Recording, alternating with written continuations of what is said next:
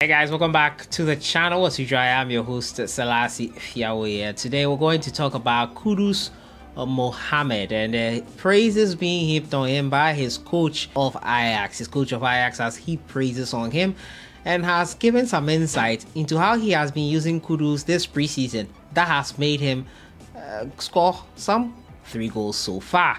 We'll hear from what the coach had to say. We're also going to talk about Otto Addo, who has talked about the need to integrate the players who have switched nationalities into the team. He's keen to do that and has laid out how he intends to do that as well. As usual, subscribe if you have not.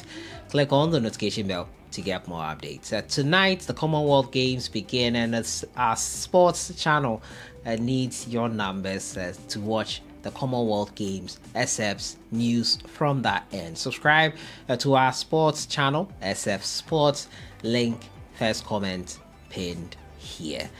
Without much ado, let's get right into it. And I'll start off from the camp of Kudus Mohammed, who has been in scintillating form in preseason. 114 minutes played with 3 goals. Kudus Mohammed is currently enjoying life at Ajax. He is playing in a more advanced role, and the coach of Ajax has heaped praise on him, saying that Kudus has been deployed, as we all suspected it, in more of a striking role and on the right wing.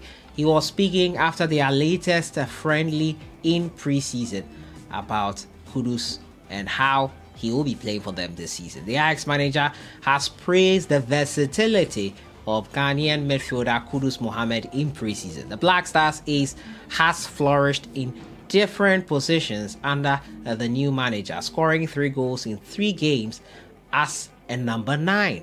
And now Schroeder has played a former Northland player as a winger and centre forward, and believes the attacking midfielder could be an option for those positions in the future.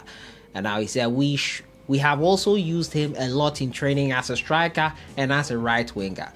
He does that very well. He plays on intuition, which makes him very difficult for opponents to defend. He is strong, fast, and agile. Good impression, he told Ajax TV. I don't just do things. There's a real idea behind this. Kudus as a number 7 or 9 is a long-term option. Kudus Mohammed netted a leveler in their 1-1 draw versus Cas Eupen before scoring a header in the 3-2 win over Red Bull Salzburg. Kudus scored in the 3-1 thrashing of Shakhtar Donetsk on Tuesday night as well. So the coach knows what he's doing. Kudus is unpredictable, he is strong, and that makes him a difficult person for teams to defend against. Something the Black Stars should be considering. He's been used at the right wing and in centre forward. Could he be able to do that with a national team? Well, his club side is flourishing with him playing there. Kudus is the future. Great player, enjoying his form currently. Hopefully he stays fit, 100% fit, and is able to play a big part for Ajax this season. Last season was played with injuries that did not help him develop his game and develop to see him more in action. He got back, found a couple of assists for Ajax, but ultimately it was a big part role for him as he had injury woes that kept him out for a longer period. It's similar to what happened in his first season with Ajax in the Champions League, where he got injured in his Champions League debut. It's unfortunate that happened to him, but this season it looks like, looking forward to the World Cup and everything, we have a player who is unsung currently. Talking about the World Cup and talking about the Black Stars, coach Otto Addo has said that he is eager to integrate players into the national team, and he is hoping to do that quite soon. Now, Ghana announced that they will play with Switzerland a week before the World Cup opener versus Portugal, and Otto Addo is keen to integrate the dual nationality players in his squad, as he wants them to be familiar with the team ahead of the World Cup. And now 5 players switch nationalities, including Brighton and Hove Albion player Tariq Lamptey, Iñaki Williams of Atletico Bilbao, a German-born player Stephen Ambrosius, Patrick Pfeiffer, and Konis Gaffer Ransford Yeboah.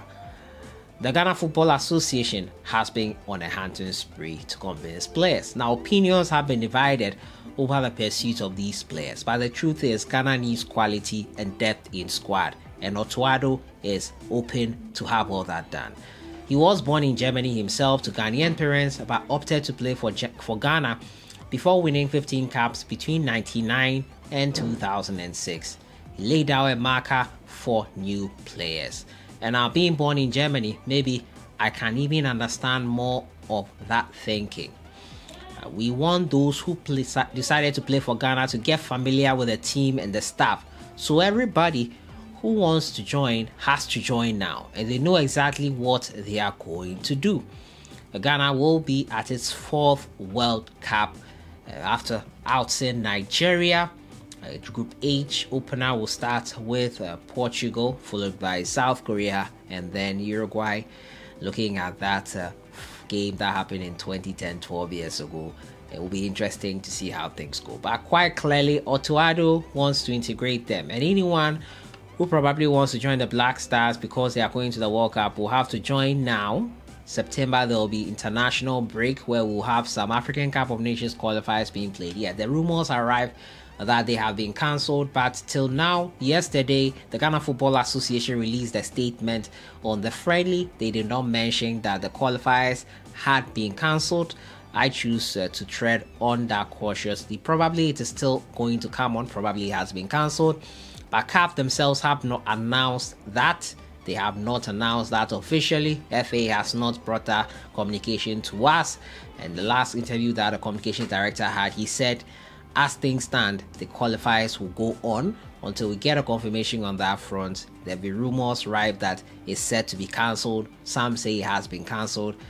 I, for one, cannot report emphatically that it has been cancelled. But Otto Addo is keen to integrate these players into the national team, and it is going to be interesting to see how he does that. My next final story has to do with Matthew Kujo, who is currently with Dundee United. His manager insists that he is part of his plans for the season. If you remember, Matthew Kujo, player who dazzled for Kumasi Asante Kotoko short spell, the Porcupine Warriors could not retain him. He was sold out to Legon Cities and now currently with Dundee United. The coach has said that Matthew has had a really strong preseason. He's taking his chances when they came along. He has done really well in the games he played since I came in. Matthew has the ability to eliminate people. He takes people on and wants to score goals. So I have been delighted with him. All you can do as an 18-year-old is to take the opportunity when it comes. And he's done that. He's with us. He trained this morning with us and is embracing the opportunity he had with us. So I don't know where it came from, because he's a very good part of our squad. Speaking about rumors of him leaving, he joined them last season, making a handful of appearances for the Tangerines. So Matthew Kujo there, hoping for a great season with Dundee United. So that has been it for today. Kudus Mohammed'S coach, full of praise for him, a versatile young man who has been playing more advanced in striking and on the right wing. He has been flourishing because he's unpredictable and very strong. Also, Otto Addo is keen to integrate the new players, and Dundee United coach says Matthew Kujo is part of his plans for the season. I'll see you guys in the next one. Have a great day. Enjoy the rest of the week.